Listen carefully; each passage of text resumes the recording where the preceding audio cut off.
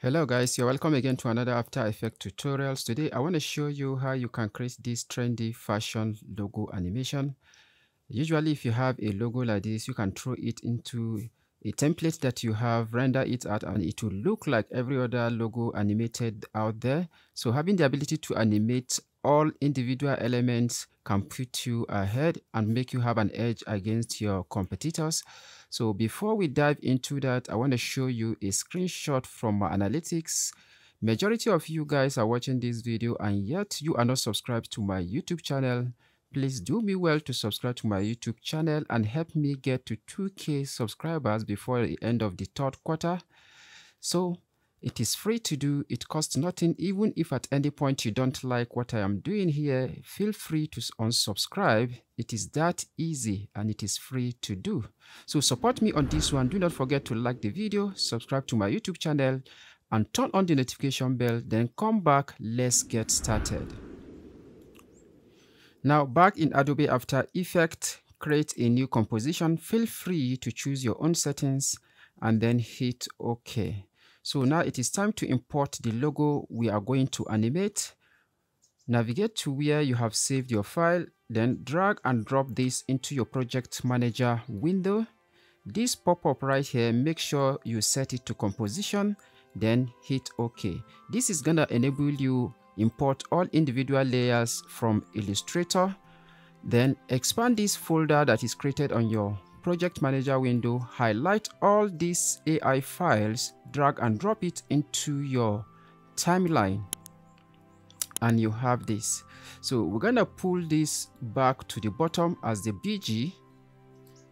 By the way, I got this logo from freepik.com. They are amazing website. You can go there and check them out. So the first thing we are gonna do right now is to make sure we have this BG fitted to our composition. So how do we do that? Usually you can just click on this knob right here and stretch it across the preview window and you have it fitted to your comp, or you right click on the timeline, go to adjustment and adjust this to fit to comp. But if you look at it, the gradient right here is no longer round. So if this is a client job, this might not work at all. So what we're going to do now is to try to attempt to recreate the BG right here in Adobe After Effects. So undo this, right click on your timeline, go to new, create a new solid layer. We're going to call this BG and then hit OK. So we're going to add a gradient ramp to this. Let's switch this panel to Effects and Control so that we can create the BG the way it is.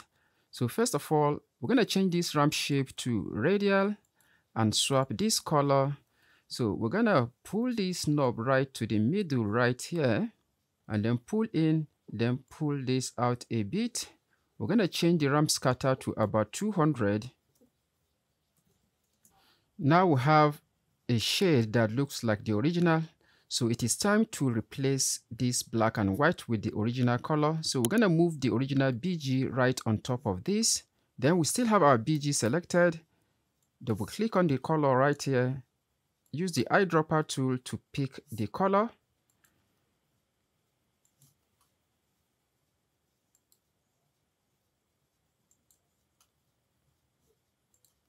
Now if you fit this to the preview window and hide the original BG, you will see that we have successfully recreated the original background, but yet this is fitted to our comp without any deformation. So now let's arrange all the layers accordingly so that we can have the logo looking like it is in the original format. So I'm going to move this BG first below the newly created background. Then I'm going to move this up just to have what it is exactly on the logo. Then the next thing, I'm going to select each individual logo and move the anchor point to how I want it to move. Of course, you need to move the anchor point for the scissors right here because it needs to move at the middle right here. For the both arms, you're going to move the anchor point to the center where you have this white circle. For the other object, you're going to want to move it below this cone right here.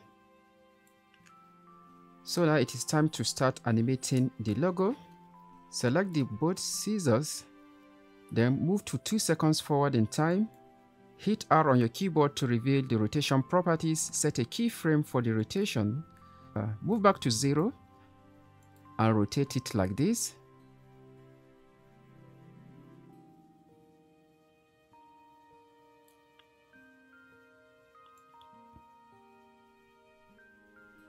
Select your keyframes. Hit F now on your keyboard to easy ease. Select both. Ctrl-Shift-C on your keyboard to pre-compose. Make sure you move all attributes to the new composition. You can name this whatever you feel you can remember. Make sure you keep everything organized by renaming all your composition. Let's temporarily hide other layers so that we can see exactly what we are doing right here. This is what we have. Beautiful. The first thing we're going to do now is to make this layer a 3D layer. Then move your time indicator to 2 seconds forward in time. Hit P on your keyboard to reveal the position properties. Set a keyframe. Hold down Shift and hit S on your keyboard to reveal the scale property. Set a keyframe. Also do the same for the rotation and set a keyframe for the Y axis. Then move your time indicator back to 0. We're going to change the rotation to 270. That is 0 by 270. And we're going to increase the scale a bit.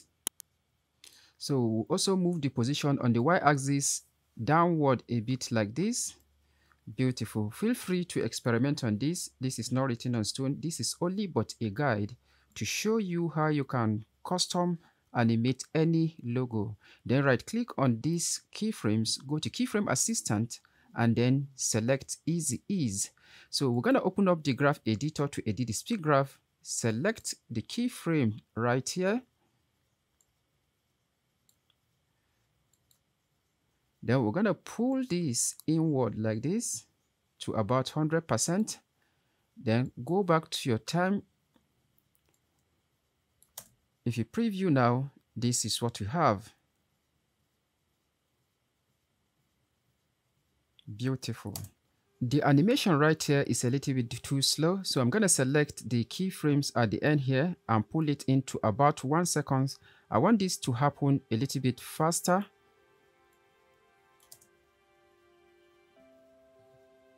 Exactly, this is what I want.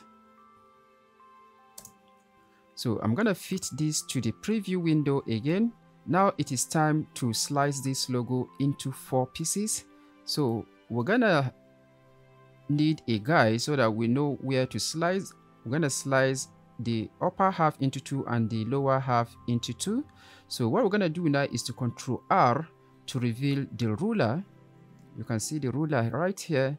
Then we're going to pull this ruler to the middle. Then we're going to also pull another one to this point. And we're going to select another one to this very particular point. So what you're going to do now is to select the rectangle tool. You're going to pull this, change this scale to about 33%. So we're going to mask this out. This is going to make this to snap into position. Then you Ctrl D on your keyboard to duplicate another layer. Then you remove the mask by hitting M on your keyboard and backspacing the mask. You have the full this and also mask the new one.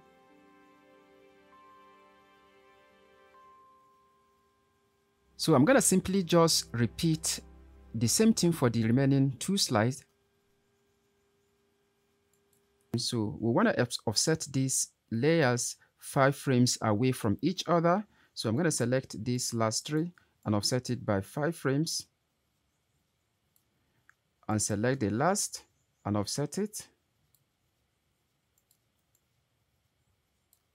I'm going to also remove all these rulers so that I can have a clean preview.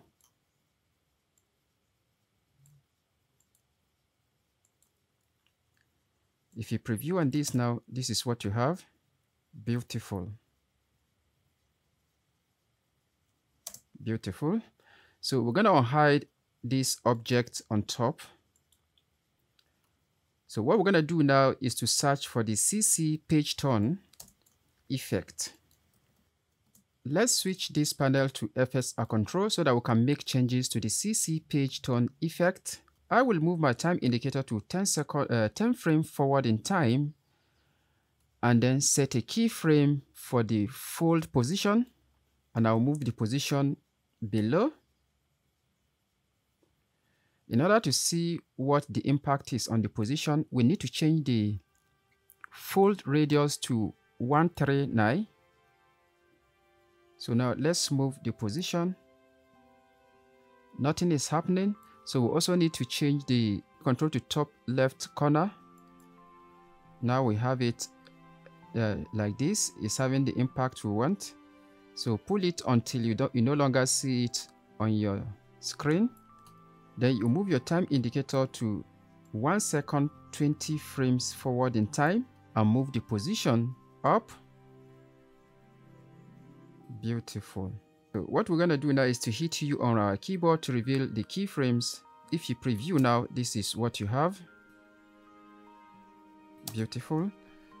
We're going to hit P on our keyboard to reveal the position property. I'm going to come right about this point where it is almost sitting on its right position and set a keyframe for the position. Then I'll move about 10 frames forward and move the position on the y-axis up like this. Then I'll also move 10 frames forward again. Then copy this first keyframe, Ctrl C on my keyboard, and then Ctrl V to paste it at this point. I'm going to select these position keyframes, right click on it, go to keyframe assistant, and then easy ease. I will go into the speed graph and edit my speed graph like this.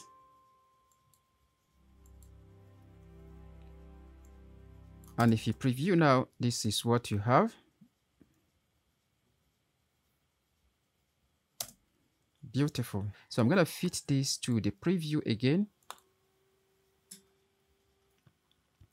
So now it is time to animate the text on the logo. So what we're going to do now is to unhide the text layer.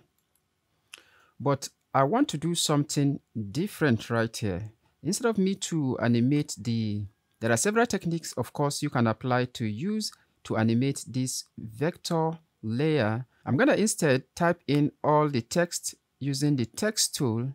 So in your own case, if you are working on a client logo, make sure you find out the font style they have used for the text on the logo. Otherwise, you may need to still animate the vector file layer if you don't know the font they have used. So always reach out to your client to find out that information. I'm going to pick the pen tool right here and click off here and type in the text I want.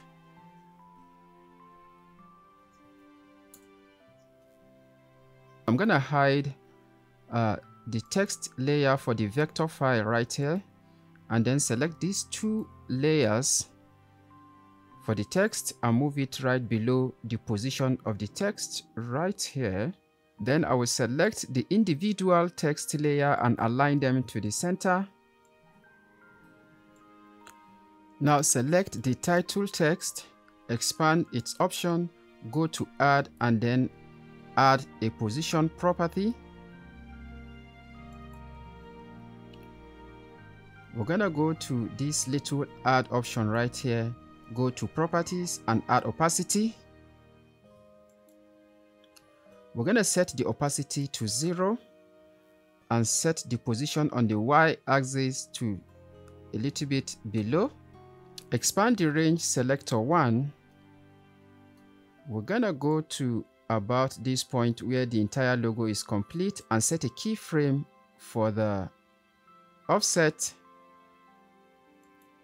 and change the value to 100. So we're going to move backward to about 20 frames and change the value of the offset to 0.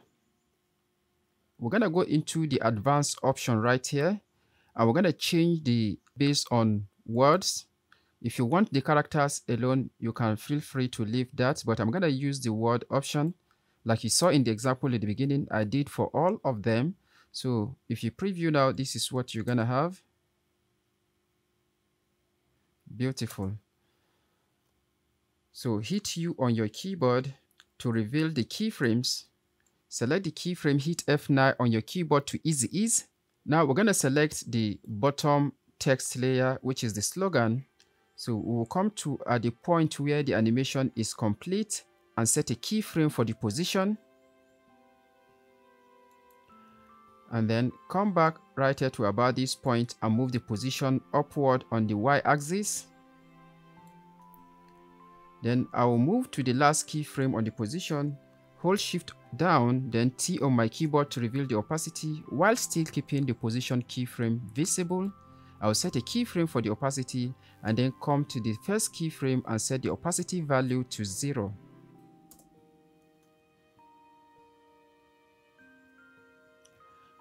And if you preview now, this is what you have. So the next thing you can do to bring this up, but this could be okay if you feel you don't want to add more animation. So what I did was to add a motion graphics element using the stroke layer and the trim path option. I have taught you this several times on the channel. You can check this video on this logo animation right here to see how I did that. And then I have this. So after adding all the shape layer motion graphic elements, this is what I have. If you don't want to spend your time to do this, all these motion graphic elements, you can find a link in the description where you can download the motion graphic element pack from Evato and AE Juice. Those are affiliate links, so it might benefit the channel if you follow that link to buy any of their motion graphic pack. But if you're on a budget, this is pretty simple to do, and I've explained multiple times on how to do this. You can check some of my video in the description. So but if you have any question on that, you can leave a comment below and I will do you well to answer that. The next thing I did right here was go into the text property right here and change the base on to font. I remove it from words to character and then play around with the setting, and I have this. At any time, the advantage of this is at any time you can change the character, that is the title right here. So that is it, guys. This is how you can animate a custom logo animation in Adobe After Effects. If you learned something new on this video, please hit the like button. That will enable the algorithm to suggest this to more people. If you have any question, please feel free to ask me in the comment section and I'll reply to all questions as quick as I can. If you haven't subscribed to my channel yet, please subscribe to my YouTube channel. You can support me in any way. You can give me super thanks, subscribe to my membership, whatever way you want to support me with. Even if you share the video, that is also a huge support and it is highly appreciated. If you like the video, leaving a comment is all a support. So in whatever way you are able to support me, I highly appreciate you. So until I see you again on the next one, my name is SSB Otaru from MotionDigit Studios.